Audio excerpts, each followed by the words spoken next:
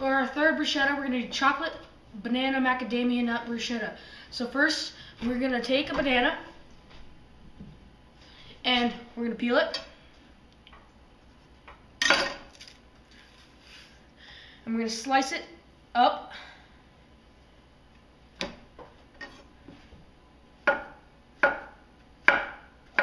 We're going to toss them with a tablespoon of butter in a bowl.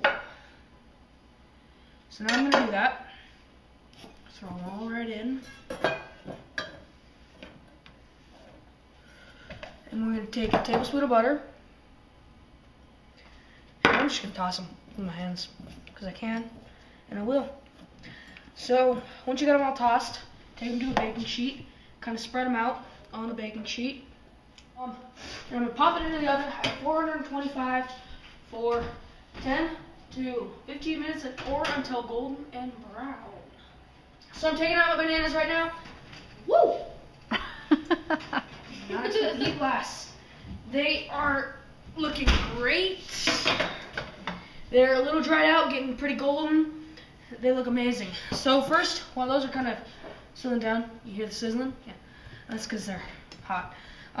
We're gonna take some Nutella for our Choco, and we're gonna take a knife and we're gonna spread it right on. So we're gonna try to get some Iron Chef design up into his house action. They're probably super duper hot, as I've been told. So now we're gonna add some whipped cream and then finish it with top macadamia. Make sure you don't put too much whipped cream on there, just kind of like a little dollop like that. And then we're gonna take our macadamia nuts, crushed, chopped, whatever, and we're just gonna like sprinkle them on top, and you don't have to use too much. And there's our finished one. I'm gonna finish off these other two, and then we'll get our third one, or we'll get our fourth one going. That is an orange cream bruschetta. Be psyched. Segmenting a blood orange to use in our blood orange one. It's kind of easy, it's kind of difficult. Not that hard for me, I guess. I'm taking off the skins in a way other than peeling. Yeah, we're trying to get the flesh without the membranes. Insane, the membrane. So, I'm just gonna plop these in like that. You're gonna want a pretty sharp knife for this. It makes it a heck of a lot easier if you have a sharp knife. If you don't, you have no chance, you're screwed. So this is number 4, our blood orange bruschetta, and we're going to first, we have our 4 toast rounds, and first we're going to, I have actually 2 blood oranges segmented and pulled off from their membranes, as I showed earlier.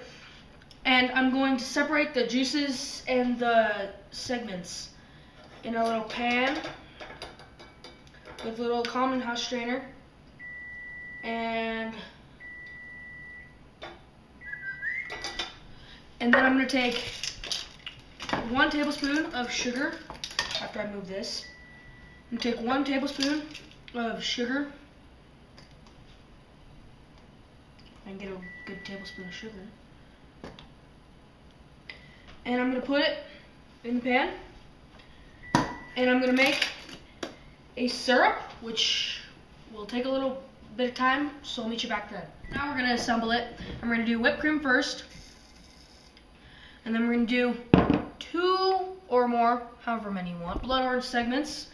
And blood oranges aren't that hard to get. You just kind of got to look for them because they look a lot like an orange.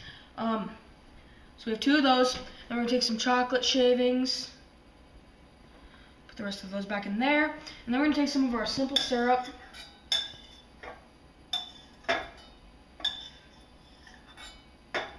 and we're going to just drizzle it right over the, that's not enough. Come on.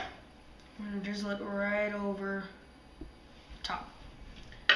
There is our last bruschetta. So here we are with our finished product, and we have our cannoli bruschetta, we have our strawberry and balsamic vinegar bruschetta, we have our chocolate, choco banana, macadamia nut bruschetta, and our very special one, my favorite, our blood orange cream, chocolate sprinkle, syrup bruschetta, and they're all on this platter, chalk platter, very nice. And I can't wait to dig in. But before I do that, I think I better say, this is Hunter Hale. I'm signing off from Hale's Kitchen.